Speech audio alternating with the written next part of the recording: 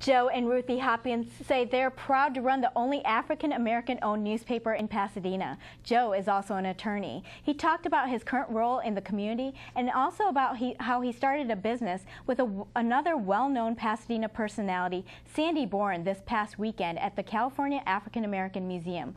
CCN LaKendra Tooks was there. Attorney, businessman, and newspaper publisher Joe C. Hopkins has plenty to say, making him a natural choice for conversations at the California African American Museum.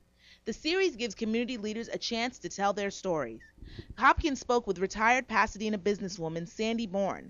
His story began in Bakersfield, California, where he says he learned how to run a business from his mother. She started her business as a result of having been a maid and taking the hand-me-downs that the whites that she worked for gave to her and turned it into a lucrative business over the years. And I've pretty much followed her footsteps in terms of the business. Hopkins opened his own barbershop at 20 years old, then went on to law school and currently practices law right here in Pasadena.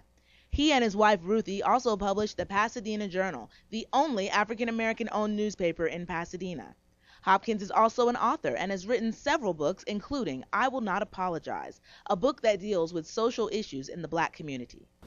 It deals a big part with young black America and how they have been tricked basically into thinking that this whole culture that they're involved with, the so-called hip-hop culture, is nothing more than a way to send us backwards. They dress for arrest rather than success.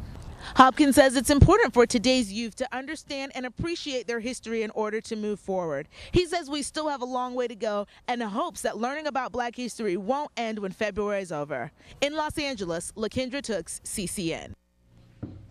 For more information on Joe and Ruthie Hopkins, visit PasadenaJournal.com.